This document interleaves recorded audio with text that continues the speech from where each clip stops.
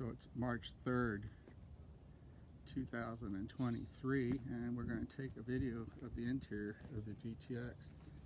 Ended up purchasing all new door panels, and then I ended up putting in these adjustable seats here.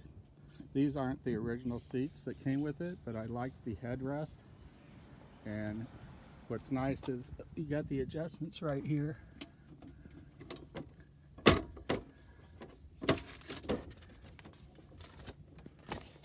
For the seats, so you can hear it moving up and down, tilt. So there's basically the recline, the tilt back, tilt forward, and then the up and down on the seat. I mean, it goes up and down to look higher for somebody that's actually short. So those are the controls for the glove box, and then those are all the gauges work here. As far as them, I disconnected that one center one that's the RPM gauge because I really didn't need it, but you can kind of see the overall. And then move the seats forward.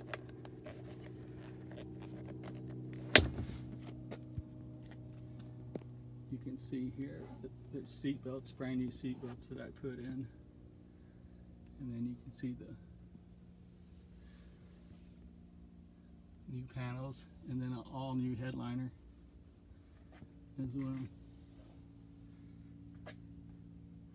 and sun visors as well we put into.